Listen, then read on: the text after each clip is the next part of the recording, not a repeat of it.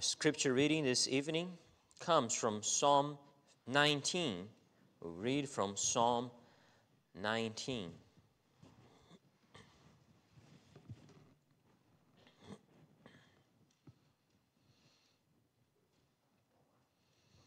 Psalm 19. The heavens declare the glory of God, and the firmament showeth his handiwork. Day unto day uttereth speech, and night unto night showeth knowledge. There is no speech nor language where their voice is not heard. Their line is gone out through all the earth, and their words to the end of the world.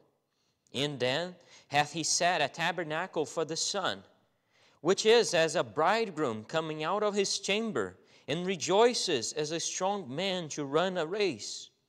His going forth is from the end of the heaven, and his circuit unto the ends of it.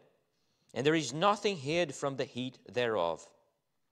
The law of the Lord is perfect, converting the soul. The testimony of the Lord is sure, making wise the simple.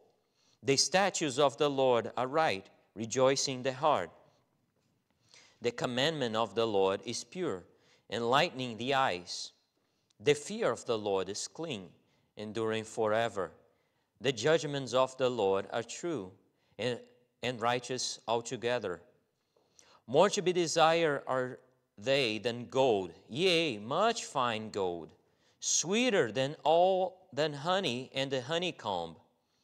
Moreover, by them is thy servant warned, and in keeping of them there is a great reward. Who can understand his errors? Cleanse thou me from secret faults. Keep back thy servant also from presumptuous sins. Let them not have dominion over me. Then shall I be upright, and I shall be innocent from the great transgression. Let the words of my mouth and the meditation of my heart be acceptable in thy sight, O Lord, my strength and my Redeemer. This is for the reading of the Word of God. So the text this evening comes from Psalm 19, which we had the chance of singing both part A and part B of this beautiful psalm. And this will be our meditation this evening. But before we begin, let's ask for the Lord's blessing. Let's pray. Our Heavenly Father, Maker of heaven and earth, we stand in thy presence with thy special revelation in our hands, praying that thou would give us eyes to see, that thy Spirit would apply thy word unto us, that both thy natural revelation and thy special revelation would be a witness unto us that there is a Creator and that he is also our Savior. So help us to come to thee, to draw closer and closer to thee, we pray. In Jesus' name, amen. In the last section of the Heidelberg Catechism, we saw about our triune God. And now as we continue with the words of the Apostles' Creed, we'll zoom in to talk about God as our Creator, that he is our Creator. Question 26 of the Heidelberg Catechism says that God as our Creator will provide me with all things necessary for soul and body. Soul and body. And the Heidelberg Catechism doesn't have a specific section for the doctrine of Scripture, but it clearly implies many times, and I think this is one of them. But one place in which we see both the doctrine of creation and the doctrine of Scripture beautifully connected is Psalm 19. In Psalm 19, these two topics are beautifully joined together to speak of one theme, as God as our Creator and Savior. So we see a move in this psalm, in the language used by David. In the first part of the psalm, there is this general revelation of God, and David refers to God by his general name, God, or Elohim, as we'll see. Then in the second part, when David speaks of God's special revelation, he calls him by his covenant name, Lord, Yahweh. And then finally, in the third part of the psalm, there is a shift of person taking place. And David not only calls God in the third person, but now directly prays to Him, directs his words to God. And this is exactly the division that will follow, the division of the psalm. Divide our text in 3 points. First, dominion displayed in verses 1 to 6. Second, perfection pronounced in verses 7 to 10. And then third, revelation responded in verses 11 to 14. So our Creator who provides for both soul and body.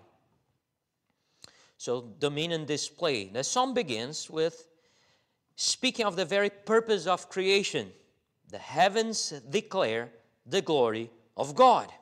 That's the very purpose of creation. But now, what is the glory of God? What is God's glory that is being pronounced? Well, the basic meaning of the word glory is something that is heavy or weighty. Something weighty, heavy, the weight of God. But only in rare occasions, Scripture uses this word in the literal sense of weight. Most common use is to refer to a weighty person or a weighty person in the society, someone who is honorable in society, someone who is impressive and worthy of respect. You see, many think of God's glory as a light shining, as a mystical aura around God, and that's His glory. But that's not how Scripture refers to His glory. Here in this case, His works, His assets are described as His glory, His handiwork. The firmament show His handiwork. The things He makes. Creation is made by God and becomes a display of His glory. The things He makes becomes a display of His glory, a showcase of His splendor, telling us of His glory, telling us of how great He is. The heavens and the firmaments are being personified here in verse 1. They cannot contain themselves, and they have to proclaim the glory of God. They cannot contain themselves, so they enumerate. That's the word for declare here. They enumerate the glory of God. They enunciate the glory of God. And this is not a one-time thing. No, this is something that they do over and over. The heavens and the firmament keep on announcing the glory of God. Keep on proclaiming His glory. As it becomes clear in verse 2. Day unto day utters speech, and night unto night shows knowledge. So it's a daily proclamation of the glory of God. Day after day, the glory of God is proclaimed, is being announced through creation, through the works of His hands. This glory of God is too much. And creation cannot contain itself, but to proclaim. That's the word here for they utter speech, or they pour out. It's the image of something overflowing or bubbling up. See, the glory of God is too much for creation to hold in, so they have to proclaim. They have to announce. It's a secret too great for them to hold, so they proclaim. They announce to others, behold the glory, behold the majesty of the Creator. Do you know when someone tells you a secret, and perhaps it's something that is too good, it's good news, it's something that is very good, and sometimes it's hard to keep inside. You feel like you need to tell others of the good news that you just received. It's too good for you to hold inside. That's the same image here. You simply cannot contain the joy. You must tell others. That's what is happening here with creation. It's bubbling up. It's pouring out. It's too good. They need to tell others. They need to proclaim, to enunciate to everyone, behold the glory of God. It's too good. They need to announce it. So creation wants to tell us of their Maker, to proclaim to us of their making, as if the heavens were crying out aloud, behold how big and majestic is your God. Behold how majestic, how splendorous is the Creator of the universe. They are inviting everyone to contemplate His glory with them. And it's interesting that although his speech is coming out, there is a message that is coming across, it's not with audible words. Verse 3, there is no speech, no language, where their voice is not heard. So here is what is unique about this kind of proclamation, is that it is a silent announcement. We have this picture of creation uttering or bursting out to announce to others the majesty of God, but it is a silent proclamation. There is no language, there is no words. It's a proclamation without words. However, verse 4 makes it a little confusing for us. How is it that in verse 3 it says that there is no speech, no words? But then now it says that the words in verse 4 are going to the end of the world. Verse 4, their line is gone out through all the earth, and their words to the end of the world. The word for words here can be translated as their announcements go out to the ends of the world. But even if David uses two different words, there is an intentional contrast here. The author wants us to see how although creation doesn't use any language or words, the message is clear. Creation doesn't need words to bring across the message, to bring across what they want to tell us, to teach us. And they announce it to all the world, even without a voice, even if it appears quiet. The message that is communicated is loud and clear. Behold the glory of the Creator. That's the message they tell everyone. Sometimes images speaks louder than words, isn't it? You don't always need words to communicate something. Perhaps every parent has some of these with their children, right? You don't need to say something, or perhaps you're doing something, you don't always need to say something, to call something, but you just need to look to them. Your eyes cross, and immediately you know what they're telling you. You know what they're saying. If you're doing something wrong, you know what that look means. You better behave now, right? You know immediately. You don't need words, just a look. Just a look. When your eyes cross, you know immediately what they're telling you.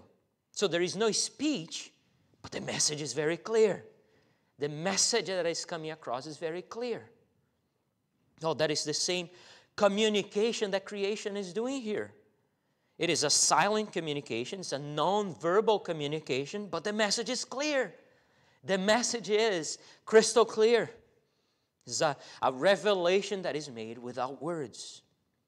So it doesn't matter if you don't know Hebrew or Greek or English or Portuguese. It doesn't matter. You don't need to know these languages to understand the message. You don't need to know any particular language to understand their message. Behold the glory of the Creator. That's the message.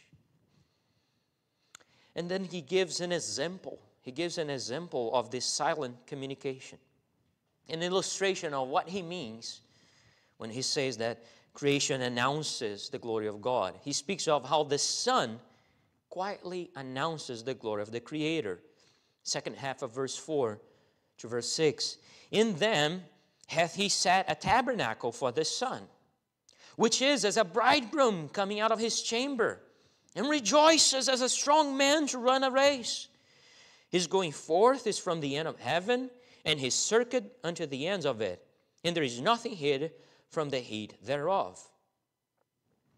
Well, the picture here is that God sets a tent in heavens for the sun, in the skies for the sun to stay overnight. And then each morning the sun is like a bridegroom who comes out of his marriage chamber with a big smile on his face, announcing how good that is. Just shedding light to the ends of the world, bursting out with joy. And then he goes out into the world to do his work, to do what he has to do. And his work is then to run his circuits in the heavens with power, so that his heat comes to the ends of the world. Something glorious, something powerful that happens, and yet it happens every day. It's silent. It goes sometimes unnoticed. It happens every day, day after day. The sun does this. So powerful, and yet quiet. See, God didn't create a boring, flat, dull universe. No. Creation is exciting. Creation is exciting. The creation is in place as a witness of God, to witness the glory and the splendor of God. And as such, creation is exciting. The sun here is as a bridegroom filled with happiness and joy, announcing the glory of the Creator. God didn't create a gray, flat world, boring. No, it's exciting, it's powerful, and it's beautiful. So the sun was seen as a deity in many ancient religions. But here, it's just a mere agent of God's creation. The sun is not a deity, it's just an agent, it's just a creature that proclaims the glory of the Creator. Many cultures worship the sun, the god sun. The Egyptians had Ra, the Greeks had Apollo, the Incas, the Persians, and many others had a sun god. But here the psalmist is saying that the sun is no god. He's not worshipped, but he is a worshiper of the true God. It's just a mere creature, giving to us a glimpse of the glory of the Creator, a glimpse of who He is. There's more to know about God, as we'll see after. But what creation says is true. It tells us that there is an awesome, almighty, well-knowing God.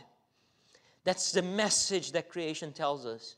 There's more to know, as we'll see, but nevertheless, what creation proclaims is true. It's a faithful revelation that there is an awesome, almighty, well-knowing God.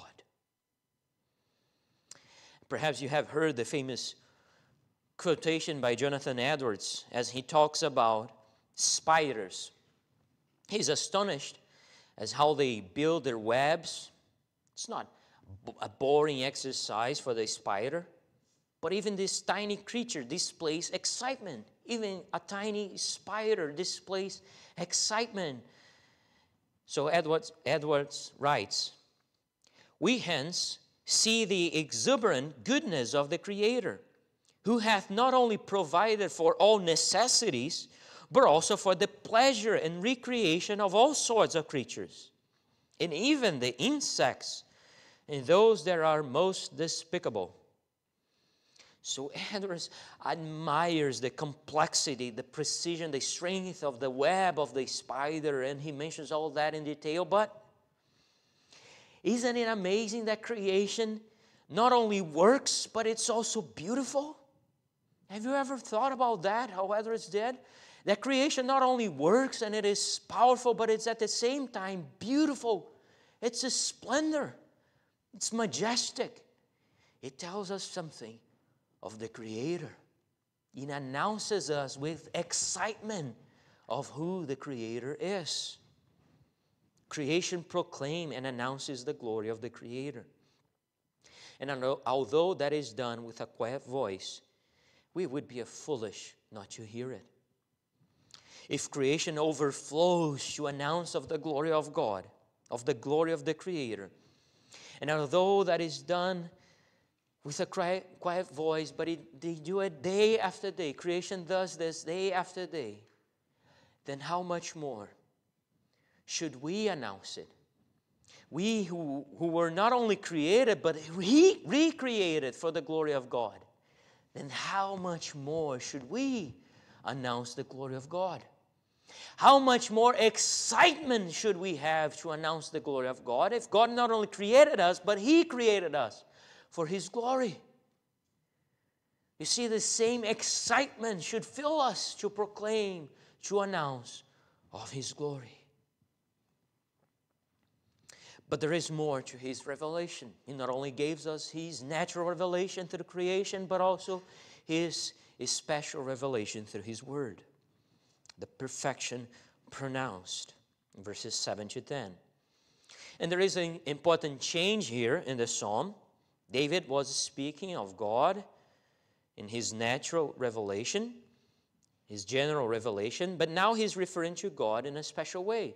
So now not only he calls him Elohim, God, but now he refers to him as the covenant-keeping Lord, Yahweh. You can notice all the capital letters now in your Bible. Now he is referring to the covenant-keeping God, to the way that God reveals himself to his people in a special way.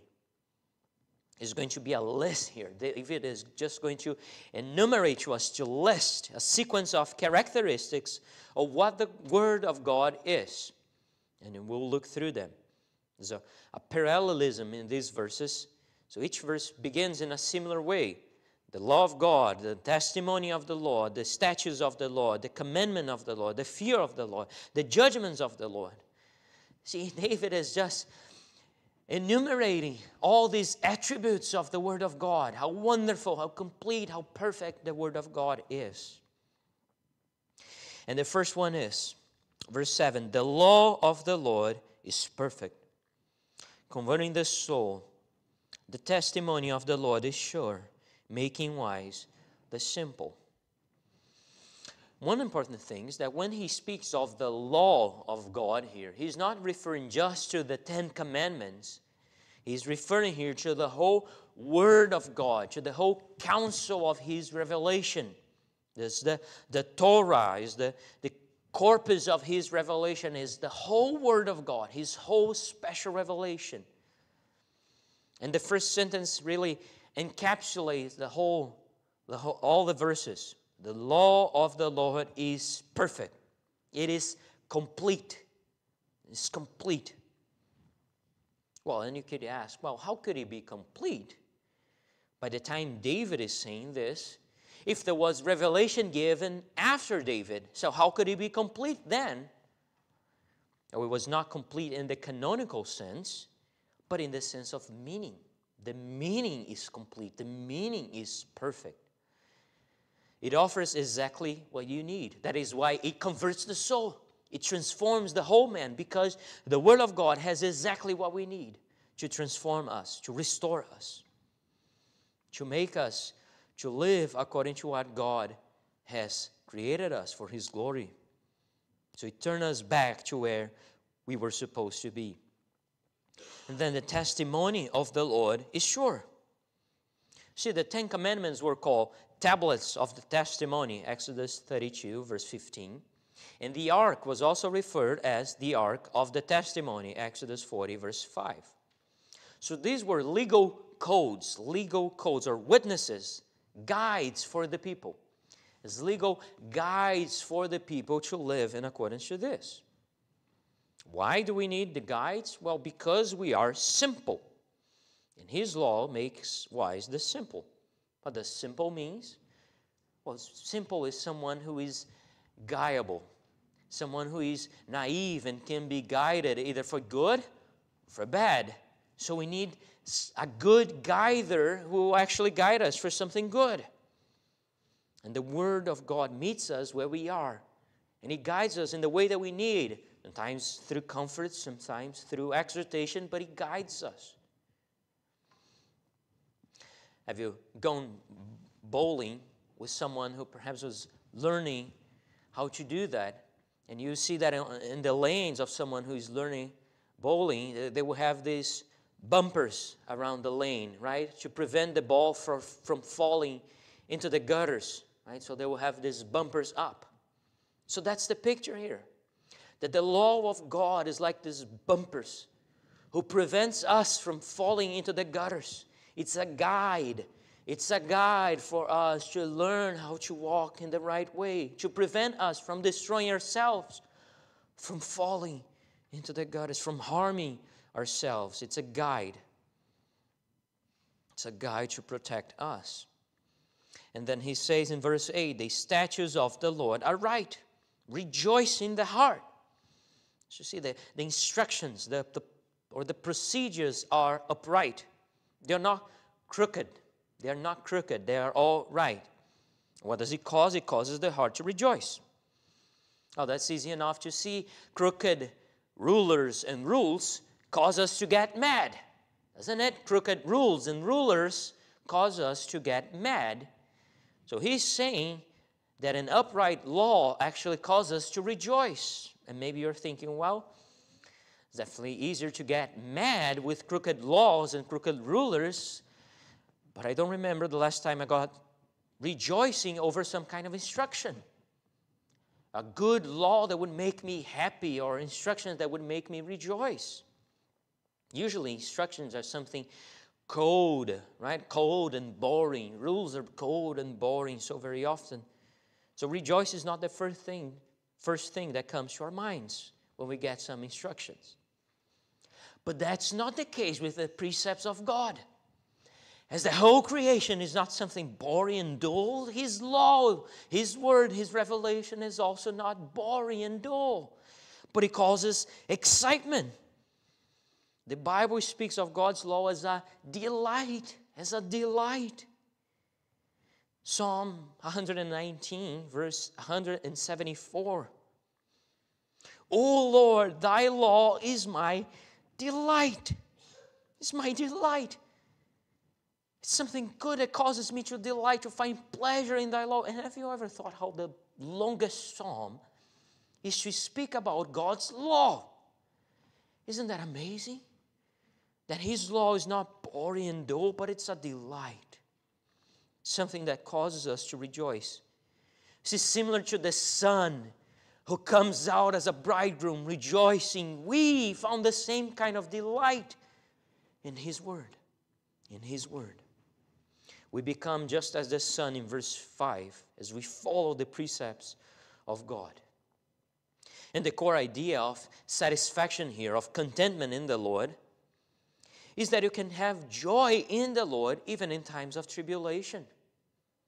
Even when things are hard, when the situation is tough, you can still find this joy, this delight in His word. Even when the situation is contrary to you, when things are hard, you can find delight, pleasure in the perfect precepts of God, in His perfect law. And he also says in verse 8 that the commandment of the Lord is pure. His commandments are clean, with no flaw. There is no flaw in the commandment of God. They enlighten the eyes. It gives light to the eyes. The lightning to the eyes here, the core idea is that it gives hope. It's like a light to the eyes, a light in the darkness that gives hope, That's the same expression that we find in Ezra chapter 9, verse 8. It's a message of encouragement in the darkness. It's a light to our eyes in the midst of the darkness that gives hope, that renews our hope. So the idea of this verse is that the Word of God causes us to have hope and joy in the Lord. Even in times of darkness, we find hope and joy in His Word. Then in verse 9, the fear of the Lord is clean, enduring forever. Now, fear doesn't seem to fit the list of synonyms here for the law, right? Fear. He suddenly speaks of fear. Oh, this is a figure of speech. The effect is substituted by the cause.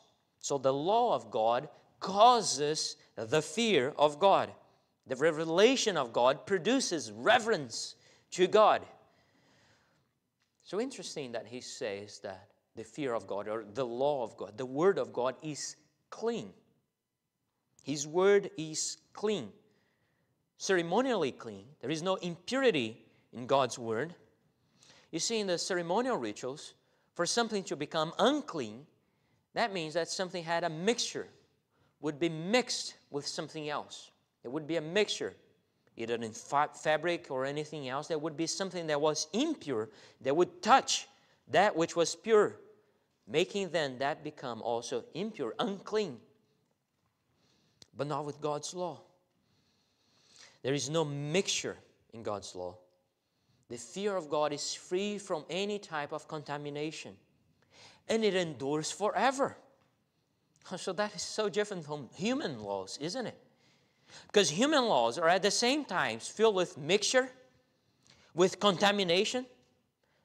contaminated with whatever ideology they hold, contaminated with shady political interests.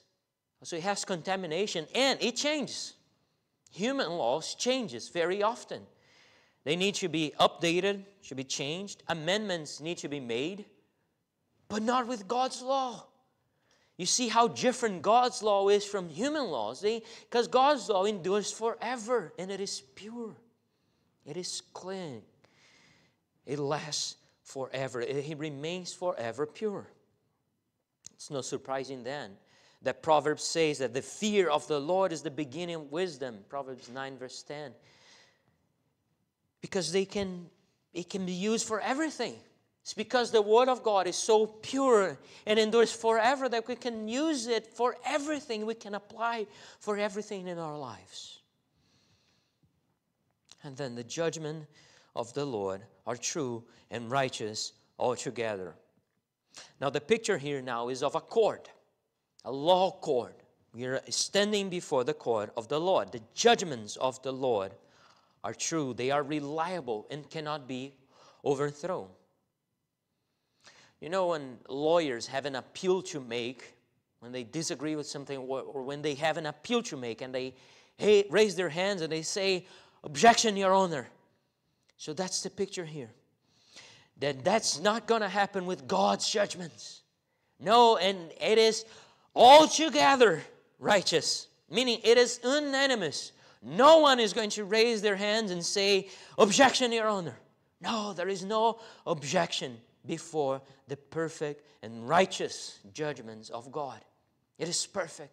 No one will raise their voice to object anything that the judge of the universe says. On the contrary, we bow our heads and we say, "Amen, Lord. Amen. Let it be so, Lord, because thy judgments are altogether right." There's no objection whatsoever. Now, can you see the overwhelming repetition that David gives us here? The overwhelming repetition, one after the other, trying to tell us how great the law of God is, how great His Word is, how perfect, how complete His Word is.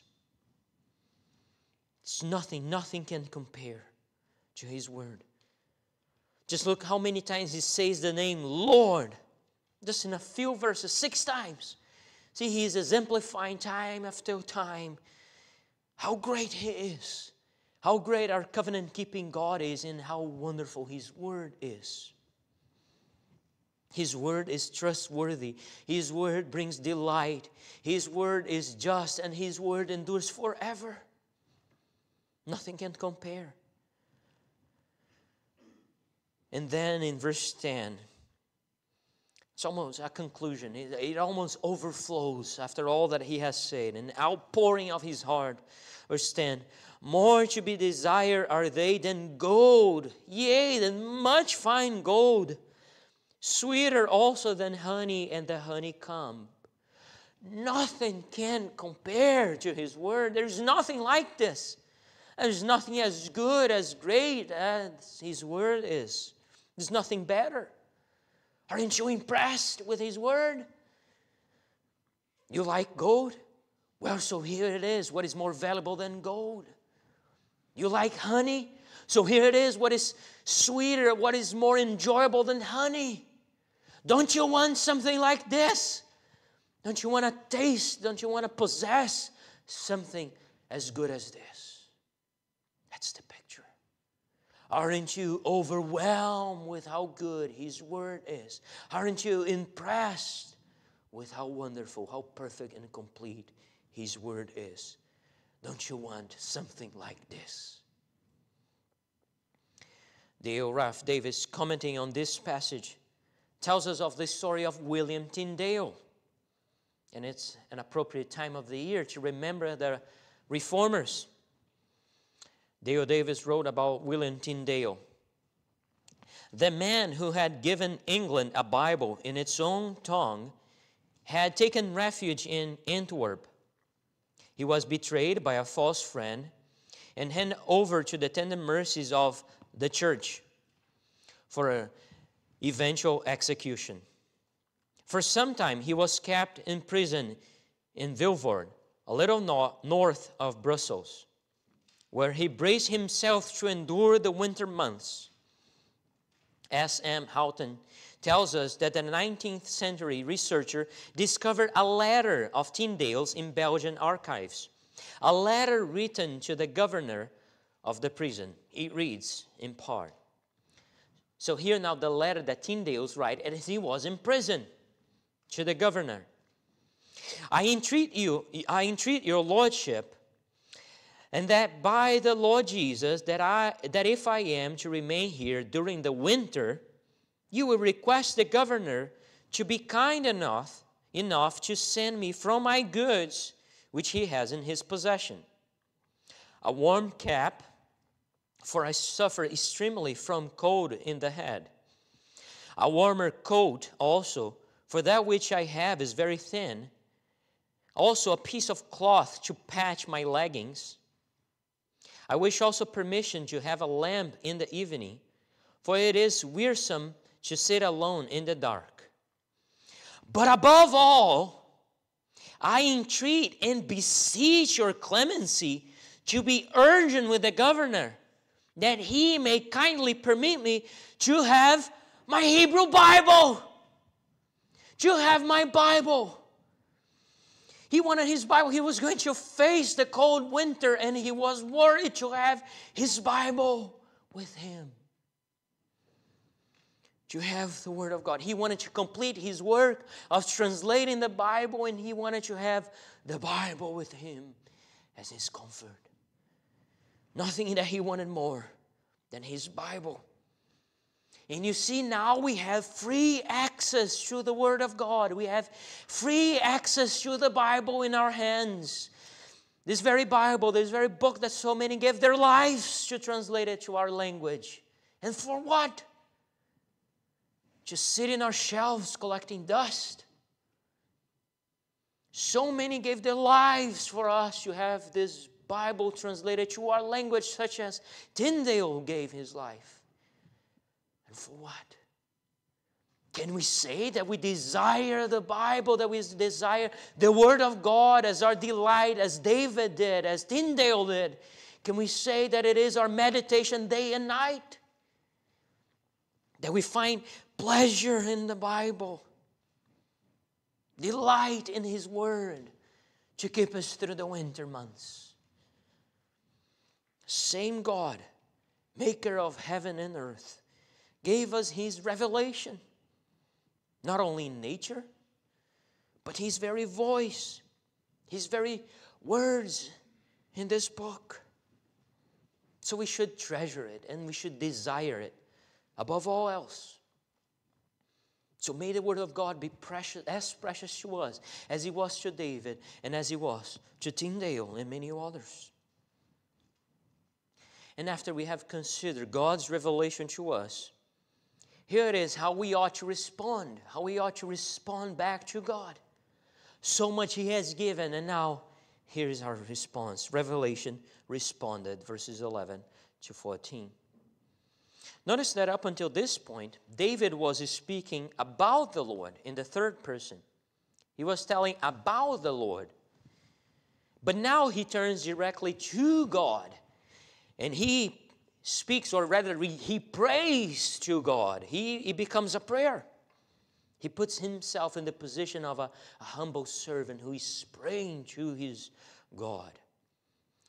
Verse 11, moreover, by them is thy servant warned, and in keeping of them there is great reward. See, warn and reward, both in Scriptures, both in the Word of God, even as we heard this morning.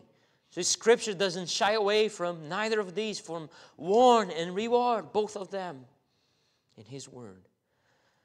The warnings of the Word of God are to keep us away from evil, away from judgment. But on the other hand, those who keep His commandments, those who are servants of the Lord, then receive a great reward from Him. Find great reward. And it is exactly hoping to find God's grace, that David, the psalmist, starts to plead before the Lord in verse 12. Who can understand his errors? Cleanse thou me from secret faults. Secret faults. He's not asking to be cleansed from sins that other people don't know about. Sins that I know, but maybe other people don't know, that are secret to them. No, he's asking to be cleansed from sins that I don't even know about. The sins that are not only secret to others, but that they are secret to me. Cleanse thou me from secret faults to me, that I might not even know about. See, Lord, I am worse than what I think I am.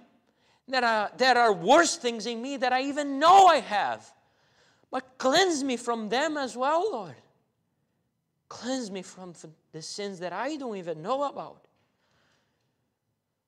That's a cry for mercy. Consider me innocent. Declare me innocent even from sins that I didn't intend. Lord, you know better about myself than I do. You know better about me than I know myself. So cleanse me from all my iniquities. And then he asks not only for forgiveness of sins he didn't intend to commit, but second, for sins that he did intend. Sins that he committed willfully. So he committed in arrogance, in pride. Verse 13, keep back thy servant also from presumptuous sins, that is, in arrogance. Let them not have dominion over me. Then shall I be upright, and shall I be innocent from great transgression. Let them not have dominion or rule over me. Sin enslaves us. Sin is like a master that enslaves us, that keeps us in bondage. The psalmist knows very well that sin will keep you in bondage. Every sin has this enslaving effect. It's capable of holding you slave to sin, dominating over it, having dominion over you. Do not underestimate sin. Any type of sin, any kind of sin, do not underestimate sin. The psalmist knows both his nature, how filled with flaws he is, and how serious sin is. So when you put both together, do not underestimate sin. And if the Lord grants you this, you'll be free from great transgression. Then shall I be upright, and I shall be innocent from the great transgression. It is only if God holds us back, it's only if God preserves us, keeps us away from sinning, keeps us away from transgression, protects us, that we will be able to stand. It's only God's sustaining power that prevents us from apostasy. It's only by God's grace and God's power that prevents us from committing the most terrible sins, from apostatizing from our faith. Otherwise, there would be no sin we would not commit. There would be no sin we would not commit. The famous saying there, but for the grace of God go I. That is true. There is no sin we would not commit apart from the grace of God. God is the one who keeps us from apostasy. So don't look down to others. Don't look down to others thinking that you are so much better than they. Because it is just for the grace of God that you are not doing the same thing. It's but for the grace of God. But on the other hand, if you are struggling, pray to Him. Let them not have dominion over me. What a wonderful prayer this is. Let them not have dominion over me. Lord, the same God who has created the universe, who has created all things, has also the power to break me free from the bondage of sin, to rescue me from the bondage of sin. So, Lord, let them not have dominion over me. Lord, help me to break free from the bondage of sin. I don't want to live a life under the dominion of sin. And finally, David closes with a positive request, not only to be kept away from sins that grieves the Lord, but to be pleasing in the sight of God. Verse 14, let the words of my mouth and the meditation of my heart be acceptable in thy sight, O Lord, my strength and my Redeemer. Words so very often can be used for evil.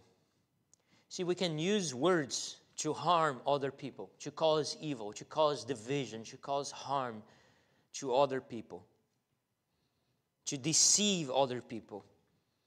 So he pleads before God, let my words be acceptable to thee. Let what comes out of my mouth be for edification, not for destruction. Let what comes out of my mouth be acceptable before thee. Let them be acceptable. Let them be pleasing to thee. Just as the sacrifices were acceptable before God, were pleasing to God, let my words be a living sacrifice to thee, Lord. Let them be pleasing to thee.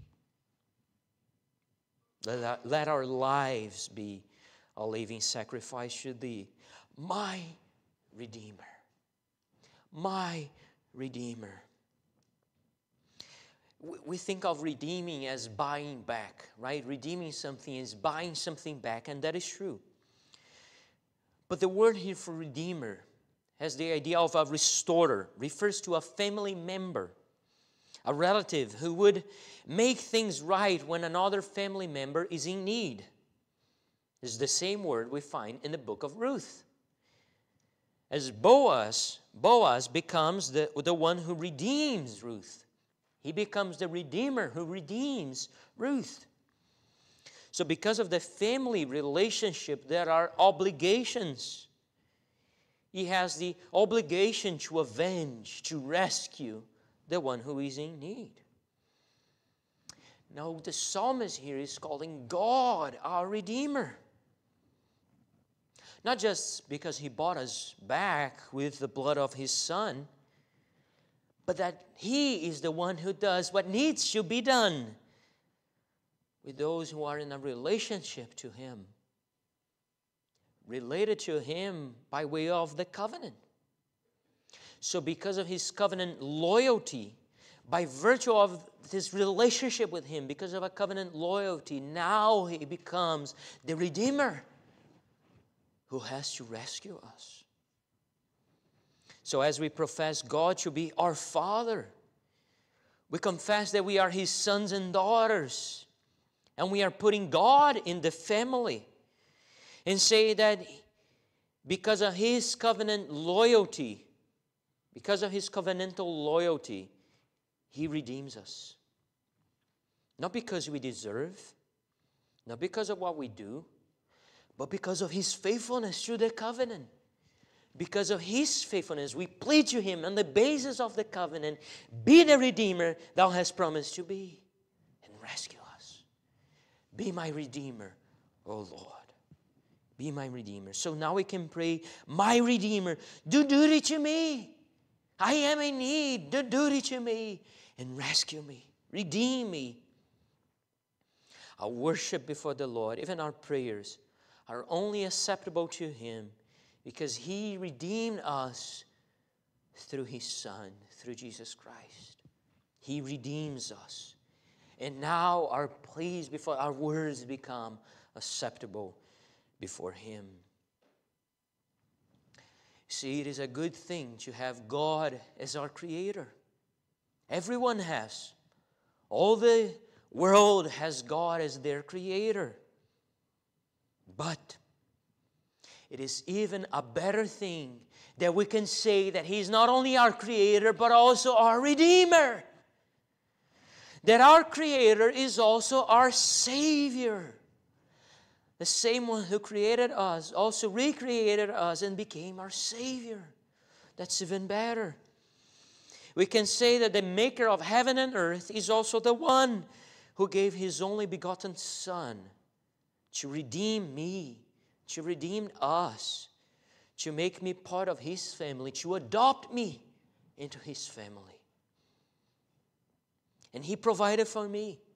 He provided for me all things necessary, both on body and soul, as our catechism says. Through His creation and through His Word, He has provided for me all that I need, both in the body and in the soul. So that now, as I have God as my Creator and as I have God as my Redeemer, now I can live for the purpose for which I was created, to live for the glory of God, to live for His glory.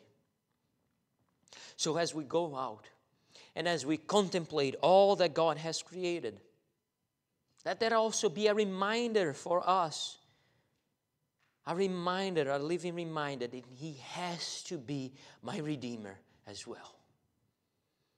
Let us be astonished. Let us be astonished with creation of how great Thou art, O Lord. Let the heavens be a proclamation of His glory to us, and a proclamation that my Creator must be my Redeemer. That there is only one who could be salvation to me. As the hymn says, O Lord my God, when I in awesome wonder, just like creation is in awesome wonder, consider all the works Thy hands hath made. I see the stars, I hear the mighty thunder, Thy power throughout the universe displayed. Then sings my soul, my Savior God, to Thee, how great Thou art, how great Thou art.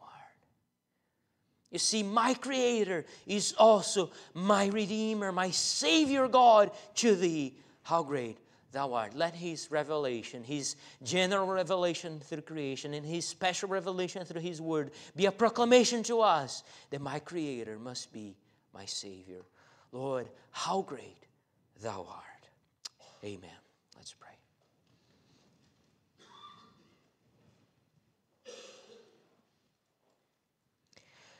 Oh Lord, how great Thou art. We are overwhelmed with Thy glory, both displayed in creation, but especially Thy glory and beauty displayed in Thy Word. That the way of redemption has been provided through Jesus Christ, the only begotten Son, who came into the world to die for my sins, for the sins of His people. Oh Lord, we pray that our Creator would also be our Redeemer. That our Maker, the Maker of heaven and earth, would also be our Father which art in heaven. That is our prayer today. And we pray, Lord, never, ever let Thy revelation in our lives become boring and dull. Help us to forever be impressed with Thy revelation, forever and ever. We pray in Jesus' name. Amen.